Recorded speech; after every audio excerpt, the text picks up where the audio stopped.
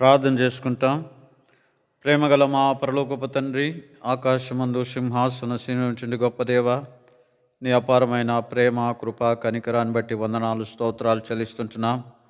నమ్మదగిన దేవుడు, గొప్ప దేవుడు, ప్రేమ, జాలి, కనికరం గల దేవుడు, మమ్మను ప్రేమించి మమ్మను రక్షించుకున్నందుకే స్తోత్రాలు. నీ బిడ్డలుగా ముద్రించుకున్నందుకే స్తోత్రాలు. ఉదయకాల శ్రమలో కూడిచిన నీ బిడ్డలం తండ్రి, కలిసి ప్రార్థించడానికి, కలిసి స్తుతించడానికి మీరు ఇచ్చే సమయాన్ని బట్టి స్తోత్రాలు. కావలసిన నీ పాటలు, కావలసిన నీ మాటలు మాకు దయచేయండి. వాక్యం చెప్పిన దాసును కూడా అభిషేకించి వాడుకోమని యేసుక్రీస్తు వారి పరిశుద్ధ నామములో ప్రార్థించి స్తుతించి వేడుచున్నాము తండ్రి, ఆమేన్.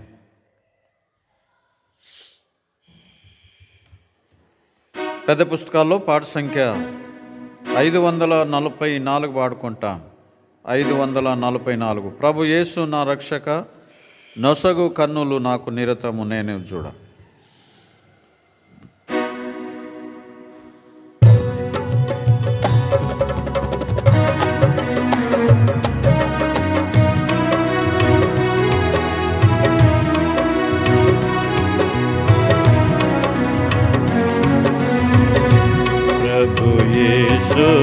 రక్షక, నొసగు కన్నులు నాకు నిరతము నిన్ను చూడా.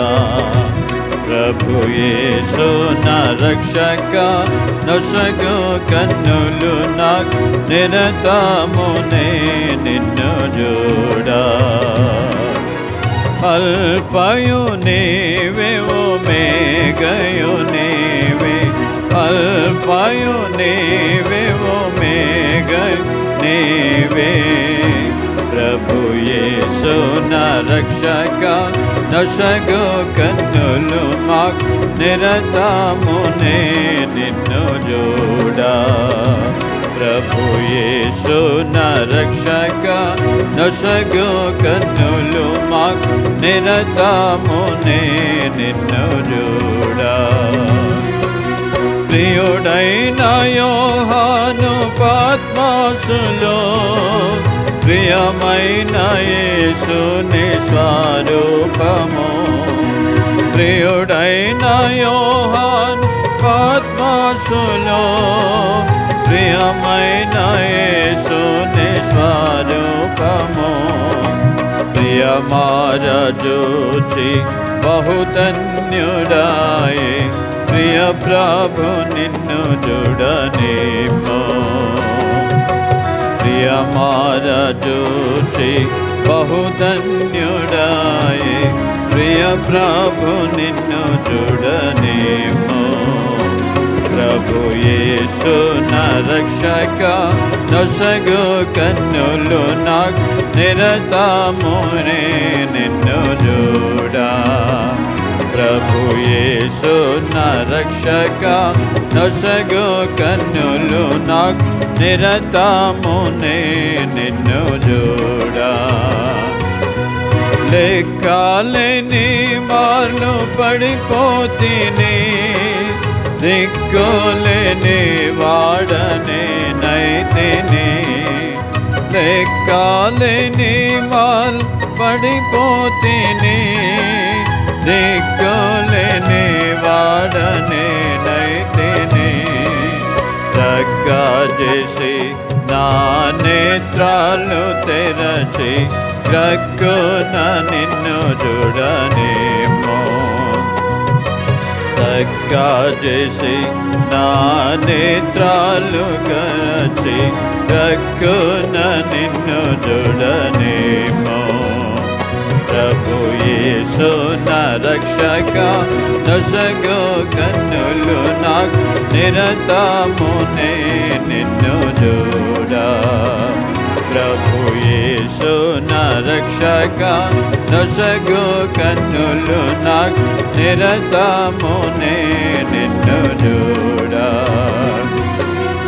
ఎరిగి ఎరిగినే చెడిపోతిని, యేసుని గాయమురే పీతిని.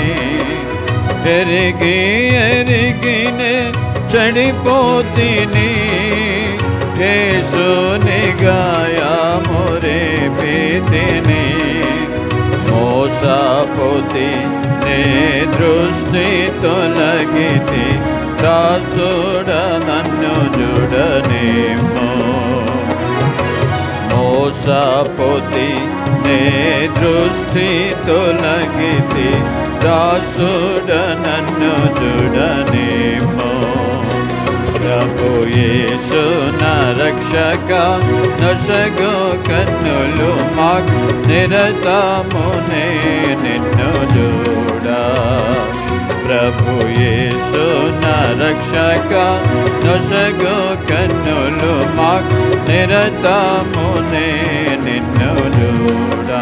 ఆఖరి వచనం, లోక భోగాలపై నా నేత్రాలు సోకకుండునట్లు కృప చూపుము. లోక భోగాలపై నా నేత్రాలు సోకకుండునట్లు కృప చూపుము. నీ మహిమ దివ్య స్వరూపమును నిండార నన్ను చూడనేమో.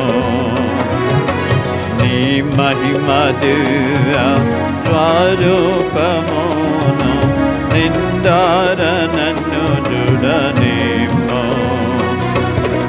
యేసు నా రక్షక, నొసగు కన్నులు మాకు నిరతమునే నిన్ను చూడా. ప్రభు యేసు నా రక్షక, నొసగు కన్నులు మాకు నిరతమునే నిన్ను చూడా.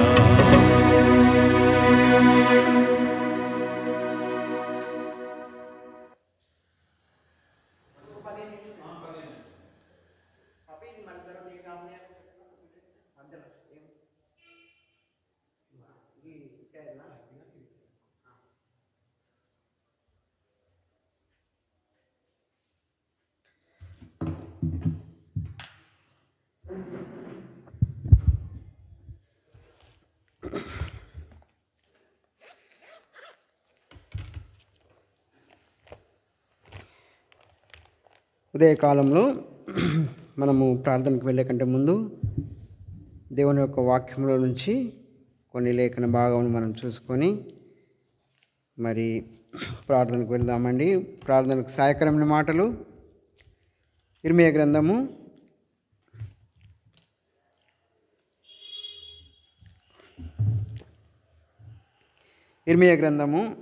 33వ అధ్యాయము 3వ వచనము మనమందరము కలిసి చదువుకుందామండి. ఇర్మియా గ్రంథం 33వ అధ్యాయం 3వ వచనము, నాకు మొరపెట్టుము, నేను నీకు ఉత్తరమిచ్చేదను, నీవు గ్రహింపలేని గొప్ప సంగతులను గుడమైన సంగతులను నీకు తెలియజేసేదను. మరొకసారి అండి, నాకు మొరపెట్టుము, నేను నీకు ఉత్తరమిచ్చేదను, నీవు గ్రహింపలేని గొప్ప సంగతులను గుడమైన సంగతులను నీకు తెలియజేసేదను. యోహాను సువార్త 16వ అధ్యాయము, యోహాను సువార్త 16వ అధ్యాయము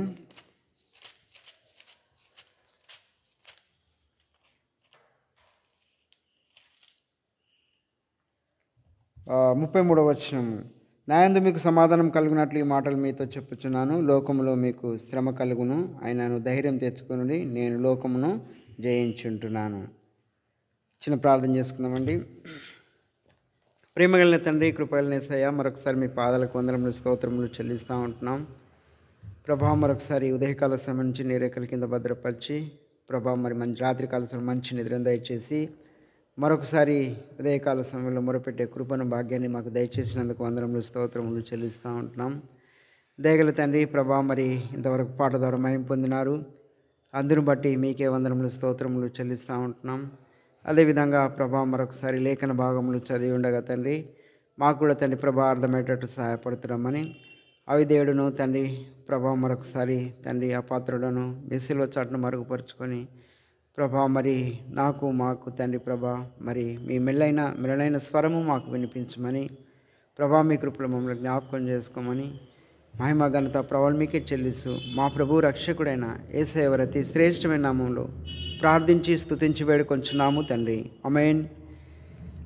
ప్రేమైన దేవుని బిడ్డలారా, ఉదయకాల సమయంలో దేవుడు మనకు ఇచ్చిన గొప్ప వాగ్దానాన్ని బట్టి, మంచి దినాన్ని బట్టి దేవునికి వందనములు స్తోత్రములు చెల్లిస్తూ ఉంటున్నాం.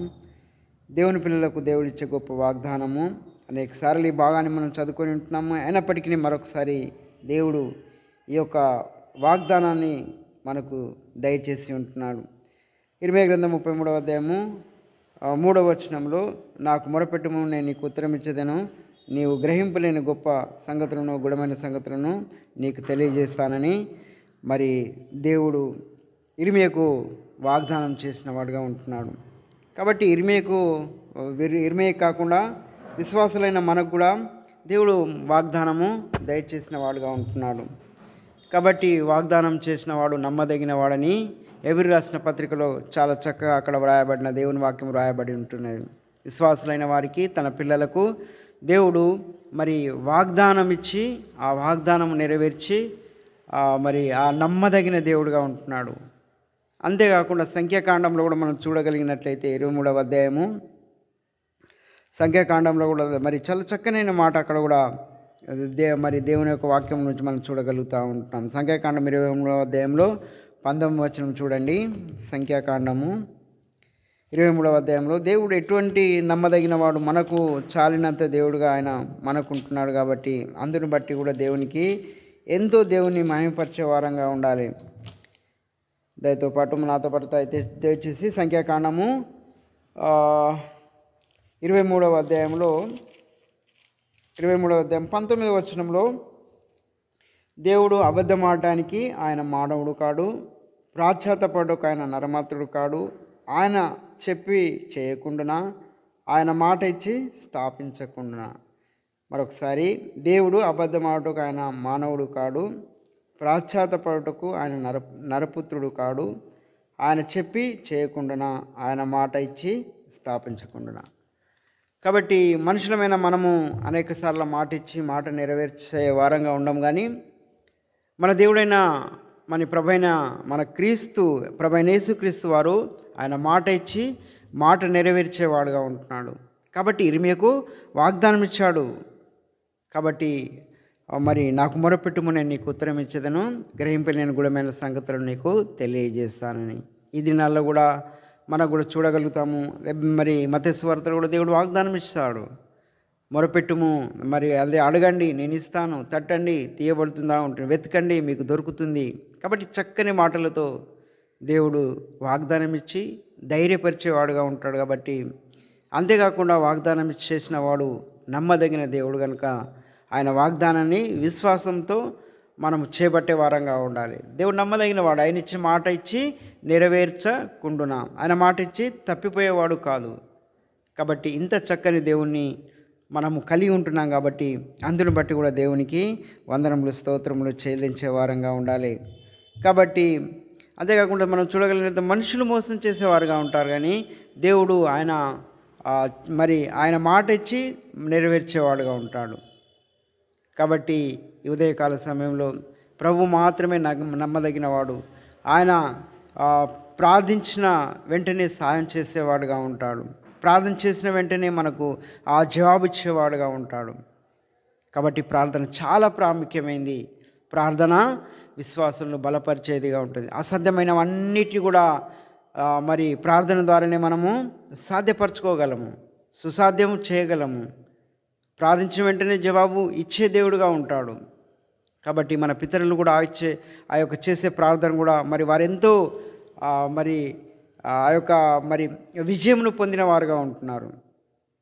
ఎబ్రీ పత్రికలో మనం చూడగలుగుతాము, విశ్వాసం ద్వారానే, ప్రార్థన ద్వారానే రాజ్యాలు జయించారు, కడుగుదారు తప్పించబారు, చెరసాలు వేయించబడ్డారు. అయినప్పటికీ వారి ప్రార్థన ద్వారా అది సాధ్యపడుతూ ఉంటుంది. కాబట్టి ఇంత నమ్మదగిన దేవుడు మనకుంటున్నాడు. కాబట్టి ఈ ఉదయకాల సమయంలో మరి ప్రార్థన చేసే వారంగా ఉండాలి. కాబట్టి ఆ యొక్క మన అవసరతల నిమిత్తము, ఆకలి నిమిత్తము, మన రక్షణ లేని వారి రక్షణ నిమిత్తము, అనేకమైన అవసరతలు ఆఖరి నిమిత్తము దేవుని సన్నిధానంలోకి వచ్చి ప్రార్థన చేసినప్పుడు ఆయన ప్రార్థన ఆలకించేవాడుగా ఉంటాడు. కాబట్టి ఆయన నమ్మదగిన వాడు. కాబట్టి మరి ఆయన మాత్రమే మనకు సహాయం చేయగలడు. కాబట్టి ఆ ఉదయకాల సమయాన్ని సన్నిధానంకి వచ్చి, ప్రభువా నా ప్రార్థన అంగీకరించండి, ఆలకించండి. ఇర్మీయాకు వాగ్దానం చేశావు, నాకు కూడా వాగ్దానం ఇచ్చావు. కాబట్టి ఆ వాగ్దానం నెరవేర్చడానికి మీరు సామర్థ్యం గల దేవుడు. కాబట్టి ఆ వాగ్దానాలను ఎత్తిపట్టి మనం ప్రార్థించే వారంగా ఉండాలి.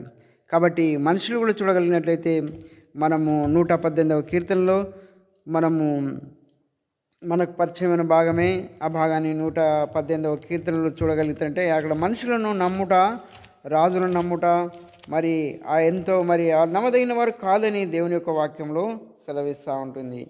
చూడండి, 118వ కీర్తనలో మనం చూడగలుగుతాము, మనుషులను నమ్ముట కంటే యెహోవాను ఆశ్రయించటం మేలు, రాజులను నమ్ముట కంటే యెహోవాను ఆశ్రయించటం మేలు. మనుషులను కానీ రాజులను కానీ లోకంలో ఎవరిని కూడా నమ్మదగిన వారు కాదని దేవుని యొక్క వాగ్దానంలో దేవుని యొక్క లేఖన భాగంలో మనం చూడగలుగుతాం. ప్రియమైన దేవుని బిడ్డలారా, మనుషులు ఎవ్వరు కూడా నమ్మదగిన వారు కాదు.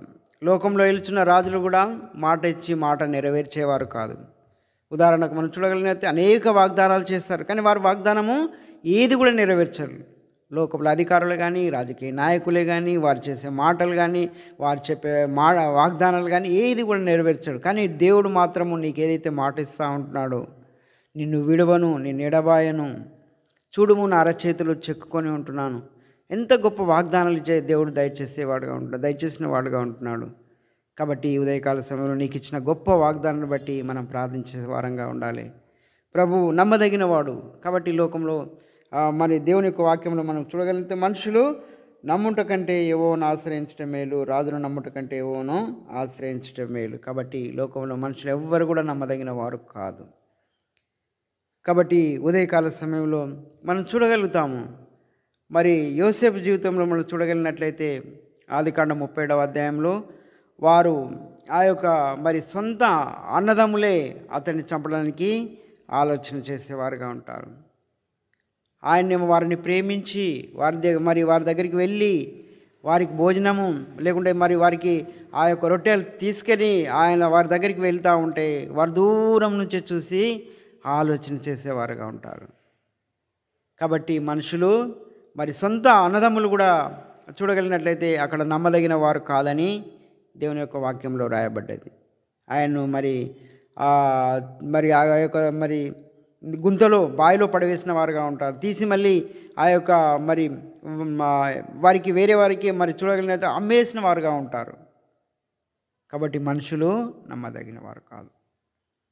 కాబట్టి దేవుడు ఒక్కడే నమ్మదగినవాడు ఉదయకాల సమయంలో. కాబట్టి ఆ దేవుడే నీకు వాగ్దానం ఇస్తూ ఉంటున్నాడు.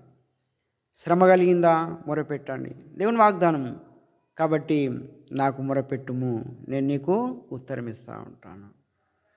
గొప్ప గుణమైన సంగతులను నీకు తెలియజేస్తూ ఉంటున్నాను. ఇర్మీయాకి ఇచ్చిన వాగ్దానం ఈ ఉదయకాల సమయంలో దేవుడు నీకు ఇచ్చేవాడుగా ఉంటున్నాడు. పరిస్థితులు ఎటువంటి అయినా పర్వాలేదు, దేవుడు తారుమారు చేయగలడు. దేవుడు ప్రతిదీ కూడా దేవుడు అనుకూలపరిచేవాడుగా ఉంటాడు. కాబట్టి లోకంలో మనుషులు లేకుంటే మన సొంత యోసేపు జీవితంలో చూడగలుగుతాం, ఎవ్వరు కూడా నమ్మదగిన వారు కాదు. దేవుడు ఒక్కడు మాత్రమే నమ్మదగిన వాడు, మనకు సరిపోయినవాడు. ఈ ఉదయకాల సమయంలో దేవుని సన్నిధానికి వచ్చిన వారంగా ఉంటున్నాం. కాబట్టి ఆయన పరిస్థితులు ఎటువంటి అయినా పర్వాలేదు, శ్రమలు వచ్చినప్పుడు, ఇబ్బందులు వచ్చినప్పుడు, ఇరుకులు వచ్చినప్పుడు, లోకంలో శ్రమ కలిగినప్పుడు ఆయనను ధైర్యం తెచ్చుకునండి. లోకంలో శ్రమ కలుగుని ఆయనను ధైర్యం తెచ్చుకునండి. నేను లోకములను జయించుంటున్నా కాబట్టి మీరు కూడా జయించేవారుగా ఉంటారు. కాబట్టి అధైర్యపడవద్దు. అదేవిధంగా ఆ యొక్క శ్రమ కలిగినప్పుడు కూడా సంతోషించే వారంగా ఉండాలి. శ్రమల్లో కూడా దేవుడు నమ్మదగిన వాడుగా ఉంటున్నాడు. శ్రమ దినమున కృంగిని ఎడల చేత కాని వాడవద్దు అని దేవుని యొక్క వాగ్దానము దేవుడు మనకు దయచేసిన వాడుగా ఉంటున్నాడు. కాబట్టి ఉదయకాల సమయంలో మనుషులను నమ్మితే వారు మోసం చేసేవారుగా ఉంటారు. ఎవరు కూడా నమ్మదగిన వారు కాదని దేవుని యొక్క వాగ్దానం ఇచ్చా ఉంటాడు. కాబట్టి దేవుడిని వ్యక్తిగతంగా మన జీవితాలతో దేవుడు మనతో మాట్లాడుతూ ఉంటున్నాడు. నీకు ఏదైతే అవసరం, ఏదైతే అక్కరలు ఉంటుందో, ఏదైతే కొరతలు ఉంటుందో, ఏది నీకు అవసరం ఉంటుందో దేవుణ్ణి మనం అడిగేవారంగా ఉండాలి, దేవుని ద్వారానే పొందేవారంగా ఉండాలి. కాబట్టి ఆ విధంగా ఉదయకాల సమయంలో మనము దేవుడు ఇర్మీయాకి ఇచ్చిన వాగ్దానము మనకిచ్చి ఉంటున్నాడు. కాబట్టి ఆ వాగ్దానాన్ని ఎత్తిపట్టి మనం ప్రార్థించే వారంగా ఉండాలి. వాగ్దానము చేసినవాడు నమ్మదగినవాడు. మనుషులు నమ్మితే ఏ విధంగా మోసం చేస్తారో ఒక వాక్యం లేఖన భాగం మనం చూసుకొని మనం ప్రార్థనకు వెళదామండి. 1 సమూయేలు గ్రంథంలో మనం చూడగలుగుతూ ఉంటాము. 1 సమూయేలు గ్రంథము 30వ అధ్యాయము రాజైన దావీదు ఏ విధంగా ప్రార్థించేవాడుగా ఉంటాడో. కాబట్టి ఆయన కూడా మనము చూడగలిగినట్లయితే మొదటి సమూయేలు గ్రంథము 30వ అధ్యాయంలో మొదటి 6 వచనాలు మనం చూడగలిగినట్లయితే ఇక్కడ మరి 3వ వచనంలో మనం చూడగలిగినట్లయితే మొదటి సమూయేలు గ్రంథం 30వ అధ్యాయం 3వ వచనంలో దావీదు అతని జనులు పట్టణంకు వచ్చి అది కాల్చబడి ఉంట తమ భార్యలను కుమారులను కుమార్తెలను చెరువులోనికి కొనిపోబట్టి ఉండట చూచి ఇక ఏడ్చుటకు శక్తి లేక పోవునంతగా బిగ్గరంగా ఏడ్చిరి. ఎజ్రేయు రాలైన హైనోయును కర్మేలీయుడైన నాబాల్ యొక్క భార్య అయిన అబీగాయలను తన దావీదు ఇద్దరు భార్యలను చెరలోనికి కొనిపోబడగా చూచి దావీదు మిక్కిలి దుఃఖపడెను. మరియు తమ తమ కుమారులను బట్టి కుమార్తెను బట్టి జనందరూ ప్రాణం విసికినందున రాళ్ళు రువ్వి దావీదును చంపుదామనుకొని రండని వారు చెప్పుకొనగా దావీదు తన దేవుడైన యెహోవాను బట్టి ధైర్యం తెచ్చుకొనెను. కాబట్టి ఇక్కడ మనము అనేకసార్లు ఈ భాగాన్ని చదువుకోగలిగినాము. ఇది ఉదాహరణ మనం చూడగలిగినట్లయితే మనుషులు ఎవరు కూడా నమ్మదగిన వారు కాదు. రాజైన దావీదుతో మరి ఉన్నవారే రాజైన దావీదును చంపడానికి ఆలోచన చేస్తూ ఉంటున్నారు. ఒకప్పుడు వీరు మనకు చూడగలిగినట్లయితే మొదటి సమూయేలు గ్రంథంలో 22వ అధ్యాయంలో మొదటి 4 వచనాలు చూడగలిగినట్లయితే వీళ్ళంతా ఇబ్బంది గలవారు, అప్పుల గలవారు. అదేవిధంగా చూసినట్లయితే భయంకరమైన పరిస్థితుల్లో ఉన్నవారు. ఆ రాజైన దావీదు దగ్గరికి ఆ కొండల్లో మరి అదుమ ఆ గుహలో ఉన్నప్పుడు ఆయన దగ్గరికి వచ్చి వీరు ఆదరణ పొందేవారుగా ఉంటున్నారు. కాబట్టి ఆయన వారికి అక్కడ మరి ఆదరించేవాడుగా ఉంటున్నారు రాజైన దావీదు. అయినప్పటికీ చూడండి, మనుషులు తమ తమ భార్యలను బట్టి తమ కుమారులను బట్టి ప్రాణము విసికినందున రాళ్ళు రువి దావీదును అనుకొనగా ఎవరిని బట్టి ధైర్యం తెచ్చుకున్నాడండి? కాబట్టి దేవుని బట్టి ఆయన ధైర్యం తెచ్చుకున్నట్టుగా మనం చూడగలుగుతాం. మనుషులు ఎవ్వరు కూడా నమ్మదగిన వారు కాదు.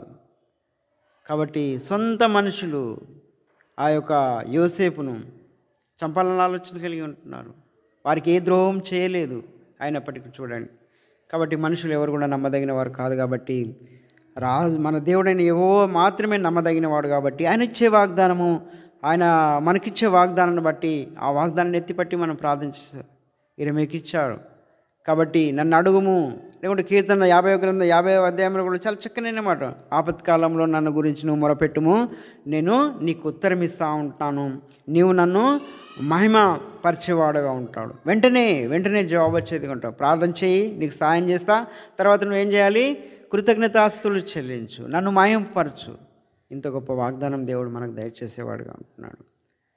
కాబట్టి రాజైన మరి దావీదు జీవితంలో కూడా తనతో ఉన్నవారి మనుషులు నమ్ముట మరి ఎంత మోసం చేసేవారుగా ఉంటారు. వారిని కేవలం దేవుడు మాత్రమే నమ్మదగినవాడు. ప్రియమైన దేవుని బిడ్డలారా, ఈ ఉదయకాల సమయంలో రాజైన దావీదుతో ఉన్నవారు మరి దావీదు వారికి ఆదరించిన వాడుగా ఉంటాడు, వారికి సాయం చేసిన వాడుగా ఉంటున్నాడు.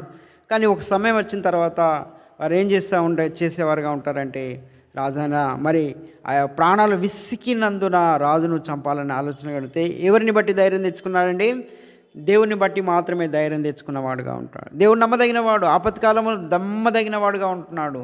అందరూ విడిచిపెట్టినా నేను నిన్ను విడిచిపెట్టనని దేవుడు సాయం చేసేవాడుగా ఉంటాడు. కాబట్టి ప్రేమ దేవుని బిడ్డలారా, ఉదయకాల సమయంలో ఇంత గొప్ప దేవుని మనము కలిగి ఉంటున్నాం.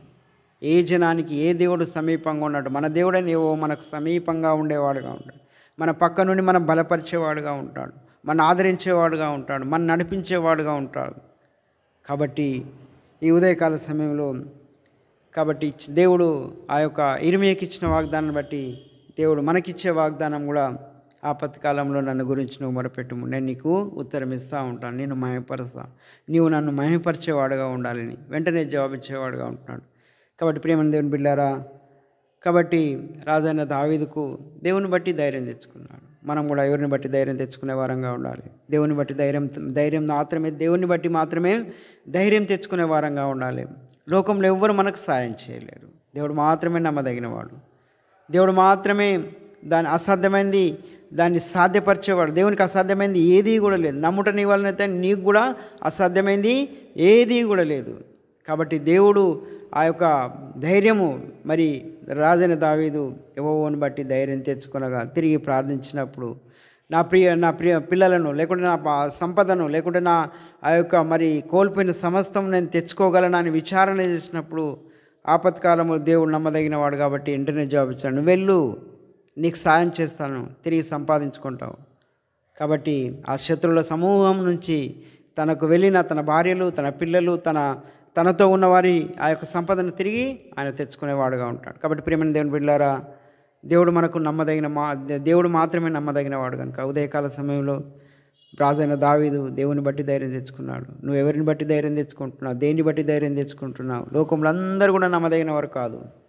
కాబట్టి దేన్ని ధైర్యం బట్టి మనకున్న అర్హతను బట్టి కాదు, లేకుంటే మనకున్న బ్యాంక్ బ్యాలెన్స్ని బట్టి కాదు, లేకుంటే మనకున్న మంచి ఆరోగ్యాన్ని బట్టి కాదు, కానీ యెహోవాను బట్టే మనం ధైర్యం తెచ్చుకోవాలి. కొందరు గుర్రముల యందును కొందరు రథముల యందును అతిశయిస్తారు, కానీ నేనైతే నా దేవుడైన యెహోవాను బట్టి నేను అతిశయిస్తాను.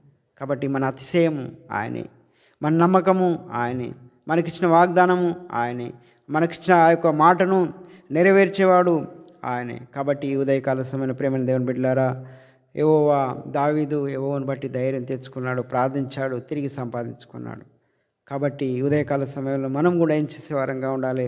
మనకిచ్చిన మన దేవుడైన యెహోవాను బట్టి, లేకుంటే మన దేవుడు తండ్రి మన ప్రభువైన యేసుక్రీస్తుని బట్టి ధైర్యం తెచ్చుకున్నప్పుడు ఆయన ఆపత్కాలం నమ్మదగినవాడు, నిన్ను కృంగిపోయినప్పుడు లేవనెత్తేవాడు, బలహీన పరిస్థితున్నవాడు బలపరిచేవాడు, నీకు సరిపోయినవాడు, మనందరికీ మన నమ్మదగినవాడు ఆయనే కనుక ఆయన దగ్గరికి వచ్చి ప్రభువా మీరు మాత్రమే సహాయం చేయగలని రాజైన దావీదులాగా మనం ప్రార్థన చేస్తే ఆయన నమ్మదగినవాడు కనుక ప్రతి పరిస్థితిని ఆయన్ను మన చక్కపరిచేవాడు మనకు కలిగిన దేవుడు ఉంటున్నాడు. కాబట్టి ఉదయకాల సమయంలో మనం ఈ విధంగా ప్రార్థించుటకు దేవుడు మనకు సాయం దయచేయను గాక. ప్రార్థన చేసుకుందాం. ప్రేమగలిగిన తండ్రి, కృపగలిగిన యేసయ్యా, మీ పాదాలకు వందనములు స్తోత్రములు చెల్లిస్తూ ఉంటున్నాం ప్రభా. మరి నిజమే తండ్రి, లెక్కలేని సార్లు పడిపోయిన వారం, దిక్కులేని వారంగా ఉంటున్నాం ప్రభా. మరి అంతేకాకుండా మీరు మాత్రం మమ్మల్ని ఆదరించేవాడుగా ఉంటున్నానని వాగ్దానం ఇచ్చారు. ఇర్మీయా గ్రంథం 33వ అధ్యాయం 3వ వచనంలో ప్రభా, మరి నాకు మొరపెట్టుము నేను ఉత్తరం ఇచ్చేదని గ్రహింపలేని గొప్ప గుణమైన సంగతులను తెలియజేస్తానని మీరు ప్రభా వాగ్దానం ఇచ్చారు. అదేవిధంగా తండ్రి ప్రభా, మరి కీర్తన 50వ అధ్యాయంలో తండ్రి ప్రభా సెలవిచ్చారు ప్రభా, మరి నాకు మొరపెట్టుము, ఆపత్కాలం నన్ను గురించి మొరపెట్టు, నేను ఉత్తరం ఇచ్చేది నీవు నన్ను మాయపరచుతావు ప్రభా. మరి యోహాను సువార్త 16వ అధ్యాయం 33వ వచనంలో కూడా తండ్రి ప్రభా, మరి లోకంలో శ్రమ కలుగును, అయినా ధైర్యం తెచ్చుకుని నేను లోకమును జయించి ఉంటానని సెలవిచ్చినాను. ఇన్ని వాగ్దానాలు ఇచ్చినావు తండ్రి, అందుని బట్టి మీకు వందనములు స్తోత్రాలు. మనుషులను నమ్ముట, రాజులను నమ్ముట మరి వ్యర్థమని, దేవుణ్ణి ఆశ్రయించడం మాత్రమే గొప్ప భాగ్యమని మీరు సెలవిచ్చినారు తండ్రి. ఆపత్కాలంలో నేను మాత్రమే ఆశ్రయించడానికి మాకు సహాయం చేయమని రాజైన దావీదు కూడా